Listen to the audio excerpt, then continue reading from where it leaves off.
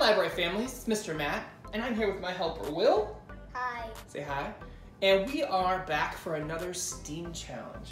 So, Will, this week's STEAM challenge is all about color. How do we feel about color? I like it. I like color too. It's pretty great. So, what we're going to do is we're going to make our own paint with some common household items. Sound like fun? Mm-hmm. You've done this before. Mm-hmm. Totally. Yeah. Okay. So what we've got with as far as our supplies, and Will, you can help me point out these supplies. We've got some water. We've got some basic food coloring. So we've got our basic colors to start with. And what are these? Popsicle sticks. Popsicle sticks, very good. And we've got an ice cube tray, and we've got some paper, which we'll use the paper later during the challenge. The challenge is really kind of a two-part challenge. So we're gonna make some colored ice cubes. Yeah. And we're really gonna mix some of that color.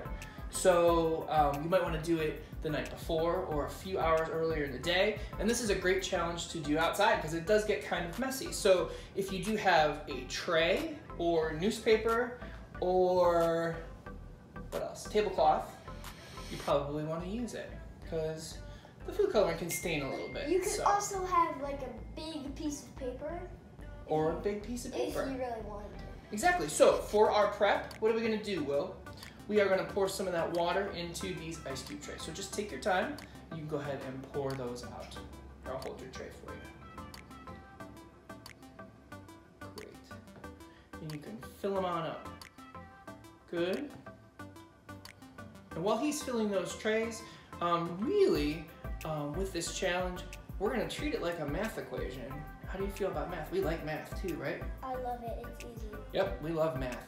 And I want you to think of combining those colors as a math equation. So when we add colors together, it creates new colors, right? Mm-hmm. So we can kind of play with creating new colors. That's the whole point of this challenge.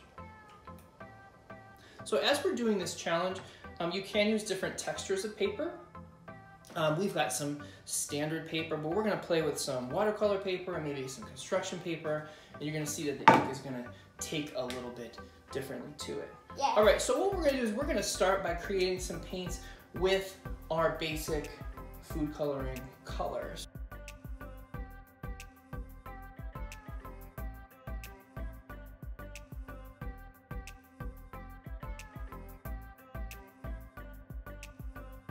So library friends, we're back, and we have frozen some of our ice paints that we made yesterday in our freezer. So we've got them here for you. We're gonna kind of show you how that works. So we've got our trays set up, so we don't wanna make a mess.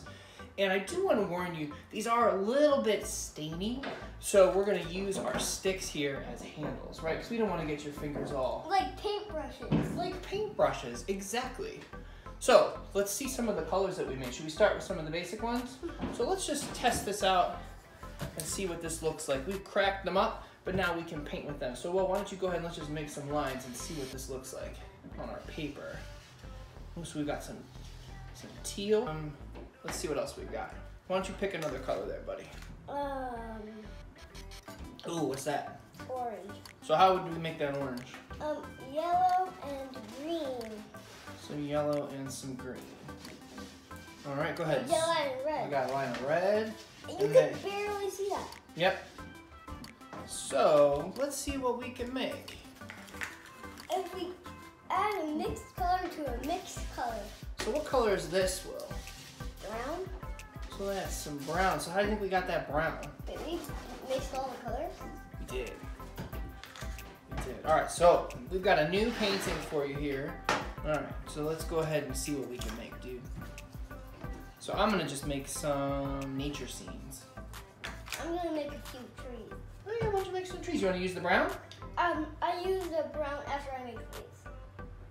Okay, yeah, go ahead, make some leaves and we can make some trees. All right, you gotta press kind of hard because they're not melty yet.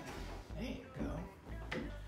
Now, as you're working, you may need to darken these colors a little bit to get them to show up on our paper.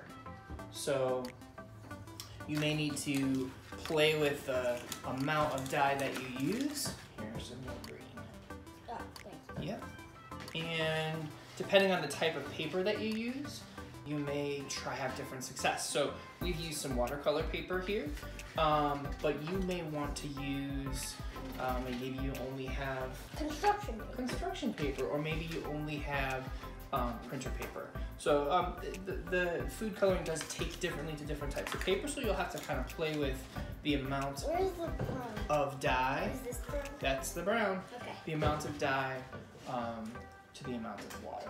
So we're joined by our friends at Sherwin-Williams, who use math and science every day to create their own colors. So they use mathematical equations and technology to mix their own colors, so that is the colors that we get in store. So we're gonna hear from them in a minute, but we can't wait to see what your artwork is. Don't forget to snap a picture of your artwork and hashtag it CCPL-STEAM and share it with us so you get credit for that summer reading game. And we look forward to seeing what you create, right, Will? Yeah. Can't wait to see it, and we'll see you at next week's challenge. All right, say goodbye, buddy. Goodbye. Goodbye. We'll see you soon.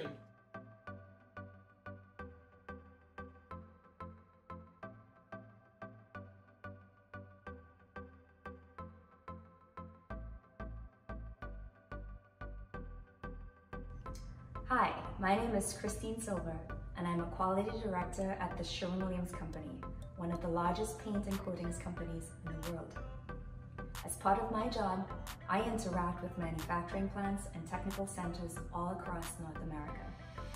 I ensure that our paint quality is consistent and meets our performance requirements. I monitor complaints and work on projects to make sure our customers enjoy using our products. And I also focus on continuous improvement activities to help Sherwin-Williams be more productive, innovative, and sustainable. When I go to work, I use math. For example, I plotted some color tests on a control chart to see how they were performing. In this case, I was seeing a lot of variation in the color results, which told me that we needed to do something different. I showed this chart to our chemists, who made a change in the formula. That formula change reduced the variation, and that ensured that we had consistent results from batch to batch after that. This summer, I hope you find ways to incorporate math into your living.